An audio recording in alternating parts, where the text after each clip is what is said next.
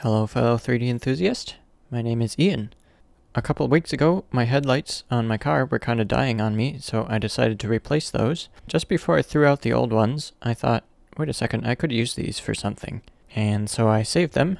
For a few weeks, I used them to collect dust under a chair in my room. Yesterday, I was working on modeling a robot for a contest, and I thought, you know what, these legs could really use some more detail. So I quickly snapped a few pictures of my old headlights with my phone, set those images to be a background image for my camera in Blender, and I just made some super basic models, which I then projected those textures onto. This gave me a tiny, but really nicely detailed kitbash collection, and with that, I beefed up my robot's legs quite a bit.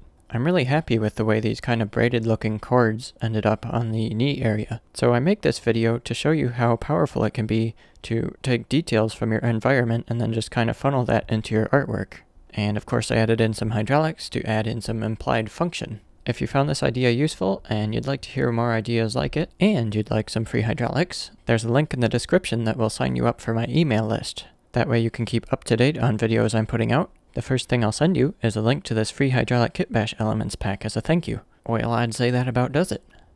Cheers!